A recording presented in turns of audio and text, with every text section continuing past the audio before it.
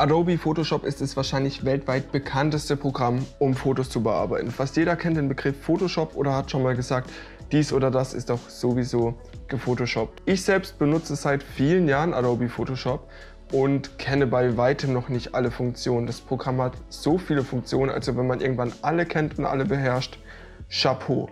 Ich kenne sie nicht. Ich habe auch viele Funktionen erst in den letzten Jahren kennengelernt oder einige davon kamen erst in dem letzten Update dazu.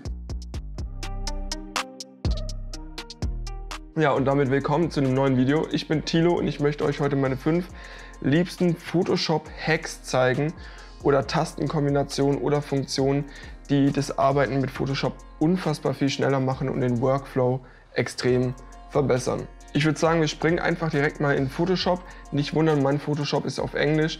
Die meisten Funktionen sind aber auch im deutschen Programm an genau der gleichen Stelle. Wir sehen hier schon, ich habe ein Bild vorbereitet. Das bin jetzt in dem Fall ich mit einer Kamera und damit werden wir jetzt ein bisschen Unfug treiben. Kommen wir direkt zu Tipp 1. Stellt euch folgendes Szenario vor. Ihr wollt von dem Bild irgendwas nicht haben, möchtet davon irgendwas weghaben. Was man da natürlich machen könnte, ist einfach hier den Radiergummi nehmen und hier irgendwas wegradieren. Und dann gebt ihr euch richtig viel Mühe an den Kanten, seid richtig happy und dann PAM! Seid ihr daneben. Kacke. Jetzt gibt es eine Funktion und zwar alles rückgängig machen mit Steuerung Z. Das wollt ihr aber nicht, weil ihr euch ja unfassbar viel Mühe hier an der Kante gegeben habt. Dass das nicht passiert, gibt es die wunderbare Funktion der Ebenenmaske. Das ist wahrscheinlich eine sehr bekannte Funktion jetzt. Ich habe tatsächlich Photoshop viele Jahre lang benutzt, ohne dass ich das kannte. Ich frage mich, wie ich Photoshop benutzen konnte ohne Ebenenmasken. Ich zeige euch einfach kurz, wie das funktioniert. Ihr wählt jetzt einfach hier die Ebene aus, in dem Fall hier Layer 1. Klickt dann hier unten auf dieses kleine Symbol, hier steht schon Add Layer Mask, dann ploppt hier eine kleine Maske auf. Und wenn ihr die ausgewählt habt, dann könnt ihr einfach den Pinsel auswählen. Das geht entweder mit der Taste B oder hier links über die Seite. Und dann wählt ihr unten die Farbe Schwarz aus. Und sobald ihr mit einem schwarzen Pinsel auf der Ebenenmaske rummalt, werden die Sachen dort transparent. Stellen wir uns jetzt vor, ich habe wieder daneben gemalt, blöd gelaufen, aber ich kann jetzt einfach den Pinsel von schwarz zu weiß wechseln. Dazu drücke ich einfach die Taste X und wir sehen hier unten, wechselt es von schwarz zu weiß. Und wenn ich dann auf der Maske mit weiß male, pinsel ich die Sachen wieder hin. Unfassbar praktisch. Wie gesagt, ihr kennt es wahrscheinlich schon, aber ich habe lange ohne gelebt und es ist eine der wichtigsten und besten Funktionen in Photoshop. Wenn wir schon direkt beim Thema Pinsel sind, kommen wir zur Nummer 2 und zwar das Größe verändern des Pinsels. Hier oben kann man ja bekanntlicherweise die Größe vom Pinsel ändern und natürlich auch die Härte des Pinsels, das heißt wie weich die Kante ist. Das geht schneller, dafür müsst ihr einfach die Alt-Taste gedrückt halten und die rechte Maustaste gedrückt halten. Und dann seht ihr hier schon, das Rote ist das, was euer Pinsel ist und wenn ihr nach oben oder unten zieht, verändert ihr die Härte des Pinsels und wenn ihr die Maus jetzt nach links oder nach rechts zieht, verändert ihr einfach ganz entspannt die Größe des Pinsels. Unfassbar guter Trick und es spart euch einfach unfassbar viel Zeit. Und wenn wir jetzt schon bei Zeitsparen sind, gehen wir mal ganz schnell weiter zu meinem Tipp Nummer 3. Es geht um das Thema Auswählen von einem Objekt. Dafür gibt es viele verschiedene Möglichkeiten. Die bekannteste ist wahrscheinlich hier mit dem Quick Selection Tool irgendwie einfach entlangmalen und ihr habt die Person, jetzt in dem Fall mich, ausgewählt. Das geht schneller. Seit dem neuesten Update gibt es die Funktion über Select einfach Subject zu wählen. Und Photoshop wählt es von ganz alleine aus.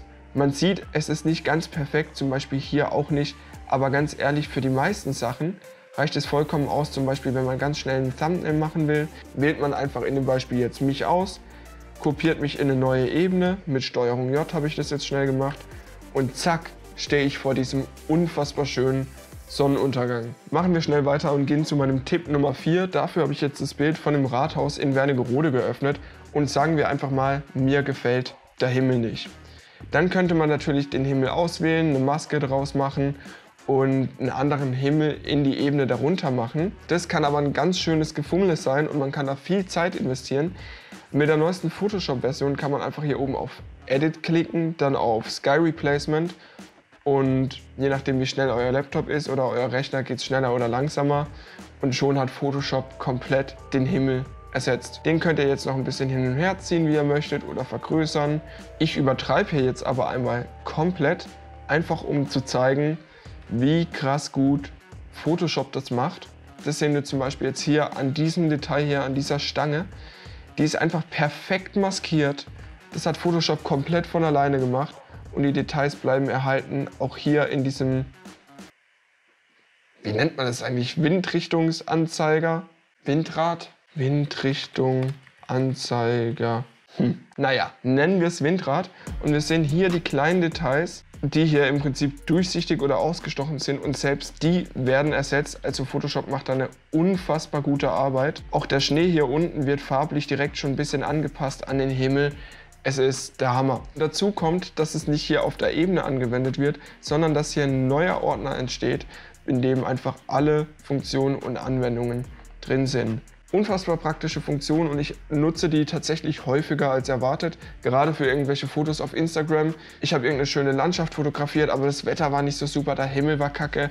3 Klicks und man hat einen anderen Himmel, und dann kann man den meinetwegen noch ein bisschen anpassen und es fällt keinem auf. Es ist der Hammer. Der 5. Trick hat auch ein bisschen was mit dem Thema Geschwindigkeit zu tun. Ich habe hier jetzt einfach mal ein Thumbnail von einem älteren Video geöffnet. Ich mache mal hier den Titel weg. Und ihr seht, ich habe hier im Prinzip mich ausgeschnitten und ein paar Effekte drum gemacht. Und je mehr Ebenen man hat mit unfassbar vielen Effekten und Filtern, desto größer ist die Photoshop-Datei und desto langsamer wird tatsächlich auch Photoshop. Um das Problem zu lösen, können wir das ganz einfach outsourcen. Und zwar wählen wir jetzt einfach die Ebenen, die das betrifft, aus. Mit einem Rechtsklick können wir das in ein Smart-Objekt konvertieren.